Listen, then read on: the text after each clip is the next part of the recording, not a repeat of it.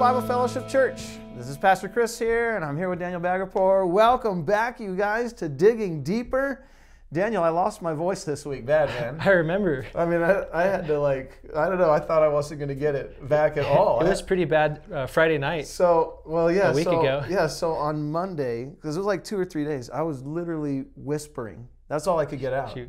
So anyway, so I'm not whispering today. So was it like that one? It's like from Prince. What is it? The Princess Bride. Oh yeah. This is the. That's pretty much how I was.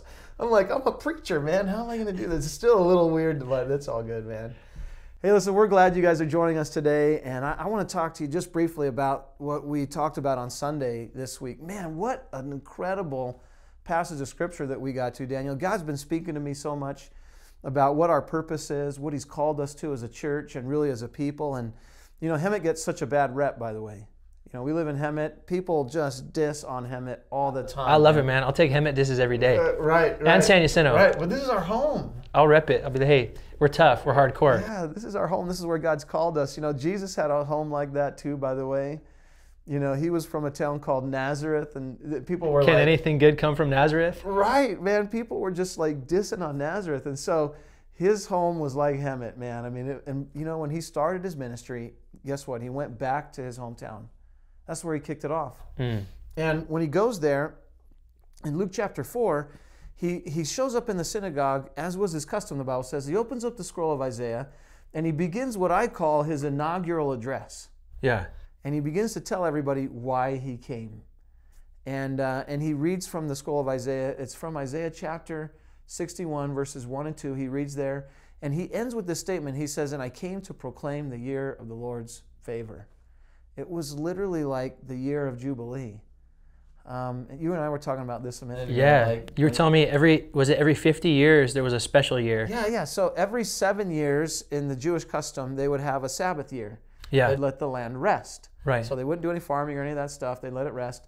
And then God would bless them in the 6th year with an overabundance of crops so they could live out that 7th year and rest. And then they would start farming again. And so it was a way to produce more crops and allow the land to recover, and et cetera, et cetera. And it gave them a chance to rest.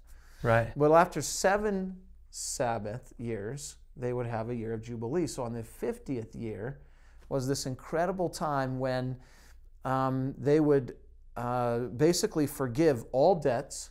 Yeah. So if you had loaned out some money to somebody, you would have to forgive it. Or if you had borrowed from somebody, that would be forgiven. I mean, if let's say you were in a pinch and you were like, I sold off a piece of my land in order to pay off some bills and to make ends meet, you know. So in the year of Jubilee, that land would be restored back to you and your family. Yeah. So all the lost things were restored. Right. All of the debts were zeroed out. But if you were a slave, like let's say you fell in hard times, people in your family died, you had to go work for your brother over there. Right. You would be freed in the year of Jubilee. Yeah. And all the things that had been lost to you would be restored. I mean, it's this incredible picture of grace. It's amazing. You know, we're living in the time of Jubilee. That's what Jesus said. He's like, I came to proclaim the year of the Lord's favor, to set the captives free, to proclaim good news to the poor, to sight to the blind. I mean, all of these things. We're living in this time where we have this incredible opportunity to go and be conduits of God's grace. Yeah. And to go liberate lost souls. Right. And Hemet is full of that, by the way. Sure. I mean, every community has that. Yeah. And so what an opportunity for us to go out and to liberate lost souls. Yeah. That's our mission. That's what God's called us to. Yep. It's exciting, man. There's dark places in our world. I think there's dark places in your world too, and God's called you to go liberate those souls. And, you know, and also, what an opportunity for us to take what God has done and go bring it to people that desperately need it. You said something to me about beauty from ashes. Oh, yeah. So in Isaiah 61, chapter 61, verse 3, He says that He will bring beauty from ashes. Right. And He would bring about this ointment of joy instead of mourning. And there'd be a time of praise, and that they would be established and planted as oaks of righteousness. Yeah, to display His splendor and His glory. I just thought that was so cool, because for those of us who feel like, well, what if you've damaged your life beyond repair? Yeah. Right? Yeah, oh, absolutely. There's a lot of people who would say, look, I've screwed up. I mean, royally screwed up, repeatedly. My life is like an ash heap. Yeah.